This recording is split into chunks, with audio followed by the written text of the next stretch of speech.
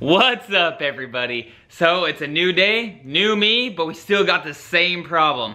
Working on this Audi again, and I'm gonna go ahead and try warming it up, and hopefully that will help warming up the engine will help alleviate or reveal, I guess, where this coolant leak is coming from, because I'm still baffled on it. Now, what is leading me to think of this is coolant is definitely losing coolant out of the coolant reservoir. Keep having to add coolant to it. So there's a tick right there that, hey, we're losing coolant. We need to figure out where it's going. Well, then you look at the tailpipe and you see, well, hey, it's got a lot more smoke than what it probably should be, because a well-running car should not smoke. That being said, there should be a little steam, especially when it's colder outside. It's like 40 degrees out, maybe 35 degrees outside.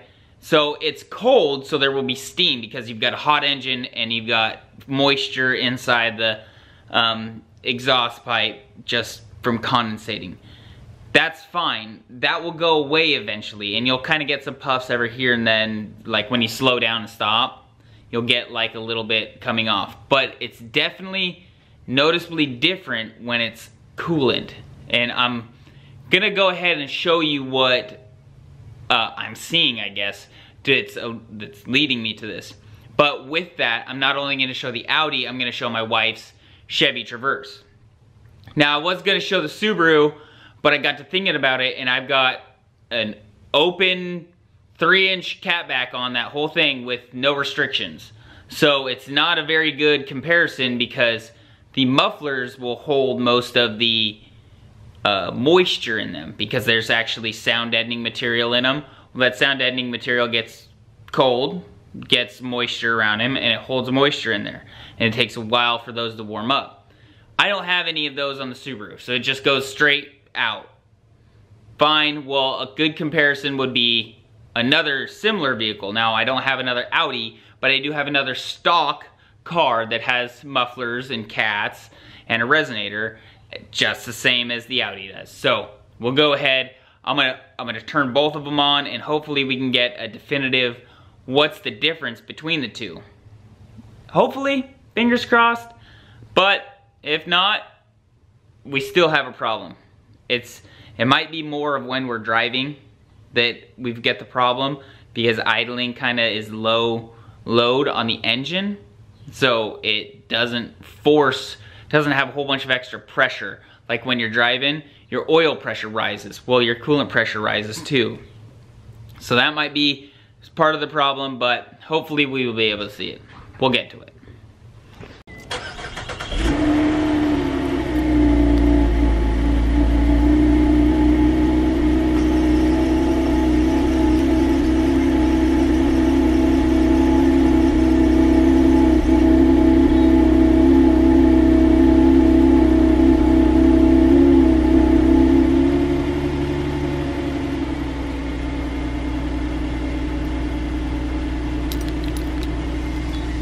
Well, we got her car started, and you can kind of tell, hopefully, that there is a little bit of smoke coming off of it. But that's it. That's all just condensation. There's nothing super funny looking about it. This is just cold start. So I will let it warm up a little bit and see if it goes away. And it should go away, hopefully. But that's all you should see, is just a little bit of smoke from the condensation.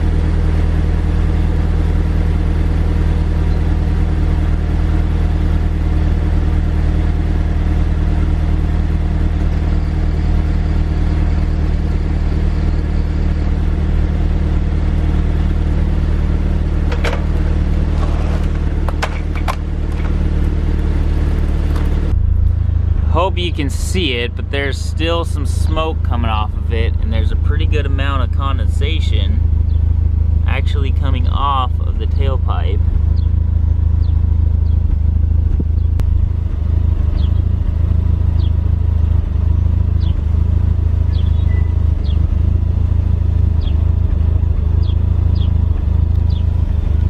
Well, it's confusing yet again. We went to the back and it's actually looking pretty normal. Definitely is smoking a little more, but it's not terrible. Put the new coolant tester on it and it wasn't pumping up. So that's weird. But we pumped it up to 15 and now it's holding pressure. So where is it going? Maybe it was just bleeding off, maybe it's the heater, I don't know. We will figure that out hopefully.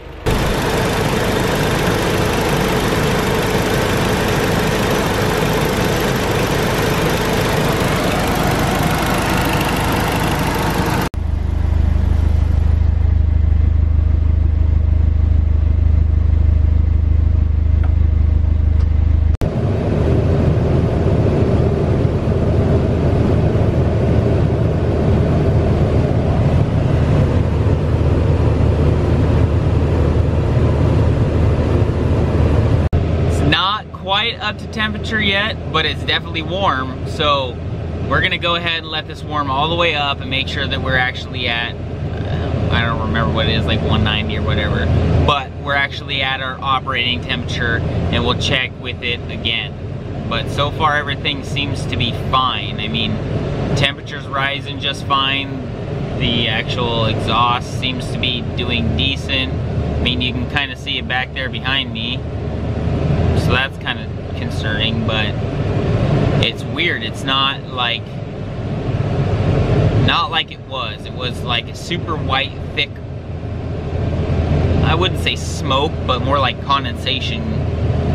I don't know, like steam, there we go. Like a thick white steam coming off of it. And it's like, you can tell when it's just condensation because it's kind of really, you can barely see the exhaust coming out. And when it's coolant, it's like white. You will definitely see. Weird. Well, we'll just keep working on this and keep plugging away at it, I guess. There it is. I finally got her up to operating temperature. Heater's still on, so hopefully it's getting in our heater core. So to get it in the heater core, you put it on high and you put it as hot as you can get it, and that will, and the defroster, and that will get it into your heater core fastest. That will get it through. We're at operating temperature.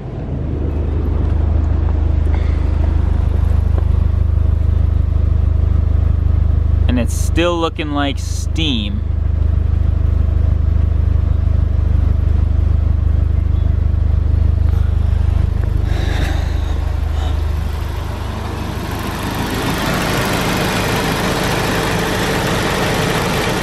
Still holding 15, just shy of 15. It's running. Well, after countless attempts on trying to get this figured out, I don't have a definitive answer. The only thing that I can think of is that it didn't get bled good enough, and that bleeding process is what's drinking the coolant, because we've took the head apart, we got a whole bunch of coolant out of the system, and now you gotta get coolant back into all those little nooks and crannies. So that's what I think happened. It was bleeding itself and burping the coolant system, and that's where the extra coolant was going. We're gonna keep driving it, see if it happens again. If it does, then we'll have a different way to go, but right now it just looks like it needed to be bled. Yeah, the tailpipe seems to be just fine. I don't know. I can't figure it out. At least right now, we're gonna drive it, let it work itself out. Maybe something else will go with it. Maybe we'll get something, other definitive answer. Anyways, I'm gonna get out of here. You enjoy your night. If you guys have this problem, let me know. I'm really struggling with this one. It seems to be not showing what it's actually trying to do. I don't have any leaks underneath the car, but it just has smoke every now and then. Not smoke. I don't know how to explain it, but it's not acting right. Anyways, I'm getting out of here. Enjoy the rest of your night.